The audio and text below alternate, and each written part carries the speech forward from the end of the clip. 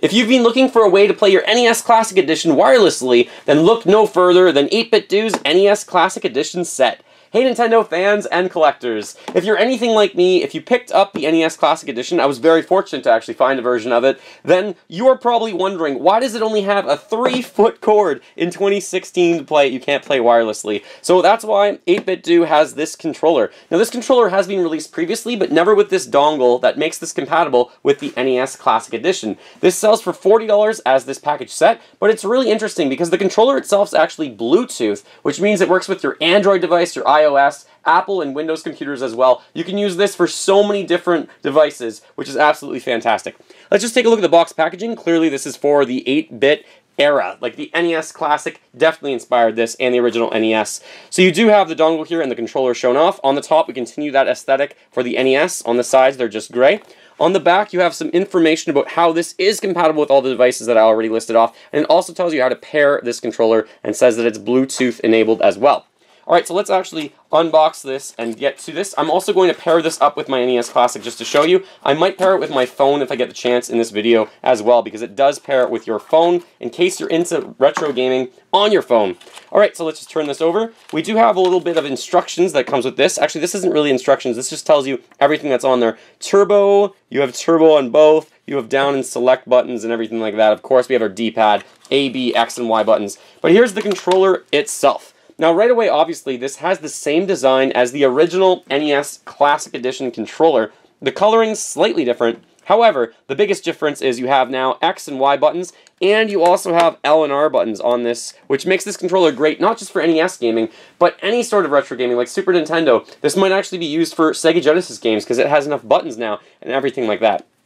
The back of the controller just says 8BitDo on it, so it does have that different branding information. And now on the controller itself, you have the start button, which is the way that you're going to pair this controller. But first of all, you need the dongle actually to pair this. So let's open this up. This should have the charging cable and also the dongle to hook this into our system or connect it to our system.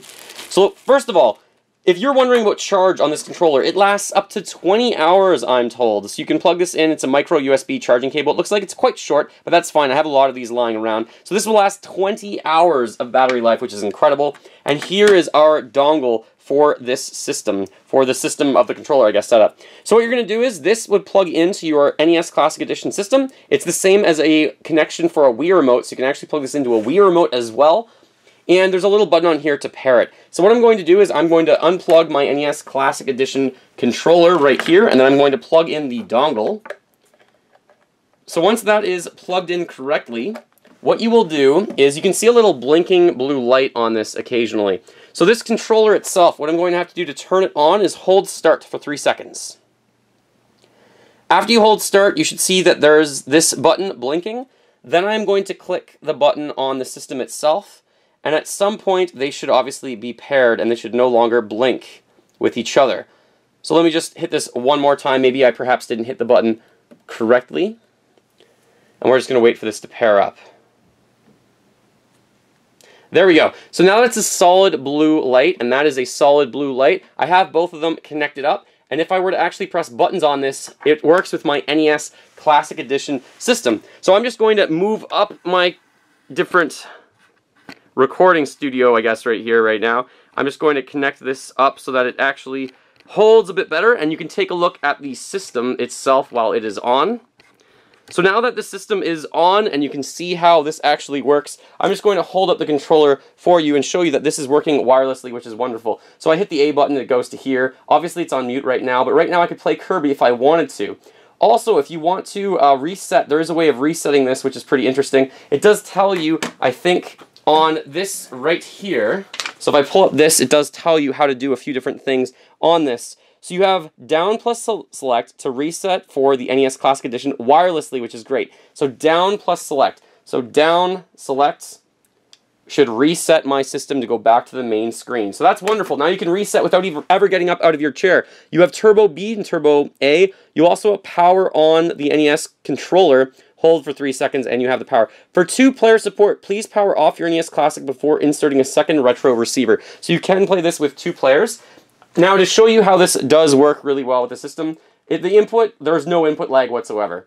As soon as I hit it, it goes. So if I open Super Mario Bros. And I start to play a game of this, there should be no input lag. I used to moderately speedrun this, but I'm not going to lie and say that I'm actually really good at this game at all. I missed that jump a little bit. Alright, let's go down the pipe. So this input lag, there's nothing, and then as long as I hit down plus select, it should reset me back out here, which is absolutely wonderful. If you're looking to play 2 players, I'm going to plug back in my other controller.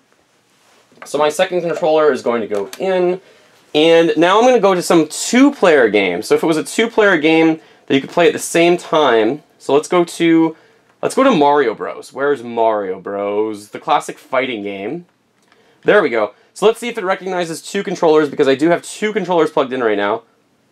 So let's go to that.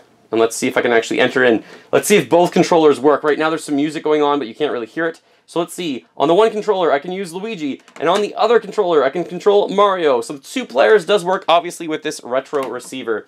Now this does work so well, I just want to show you it also connecting up clearly to my phone as well. So we're just going to move this back down for a moment and bring in my phone.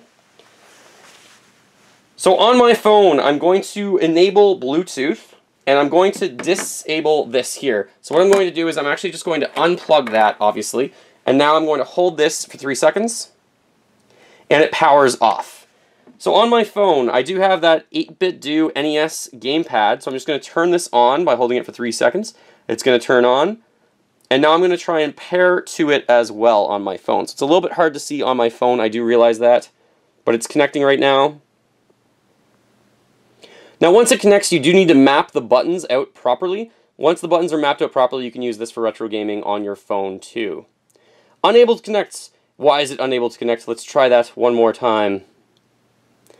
Sometimes you do have to try this a few times, but in general this works immediately, which is fantastic.